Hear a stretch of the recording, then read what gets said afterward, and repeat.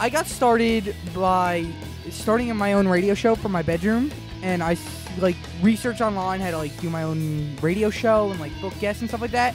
And then slowly in my boredom one summer, my show got really, really big and was attracting a lot of people, and a lot of big stars were coming on. And you know, it was just because I was bored and I really wanted to find something that I was interested in, and radio was something that I was really interested in.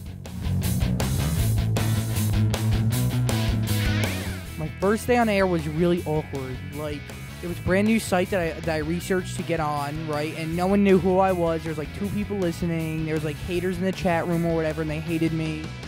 And I just I ran it like a real radio station. I wasn't really me. I ran it like so generic and so like stereotypical radio. I wasn't me. And you know, after a while, I really found who I was as a person, and I found who I was as far as radio goes too, and a radio personality.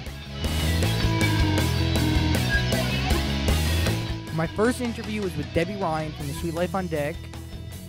Great interview. We talked for a long time. We talked for about 45 minutes on the air, live air, and it was definitely one of the best interviews I've ever done.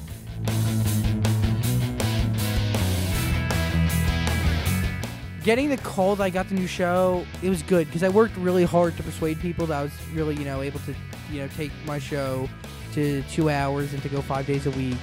So it was a lot of hard work on my part. So when I got the call, I was just so happy.